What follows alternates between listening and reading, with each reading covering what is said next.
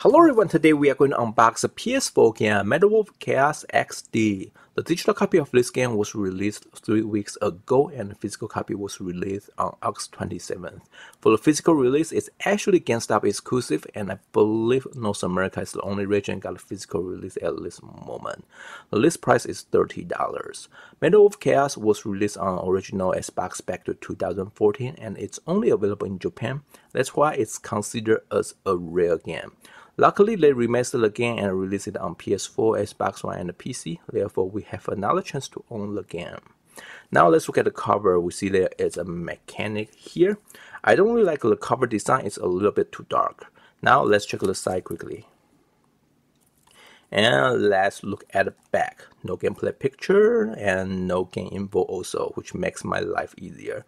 Only thing we see here is a seal of the President of the United States. This is the role you are going to be in the game, so it's kind of like a Saints Row 4. By the way, this is a third-person shooting game. So now let's look into some details. So this is a one-player game, require minimum 2 GB hard drive space.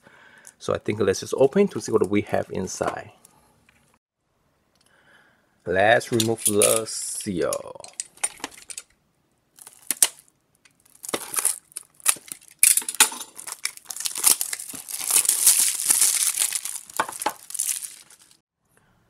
Let's open the case.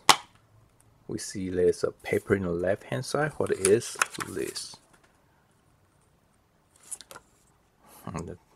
See important health and safety warning in the system settings menu.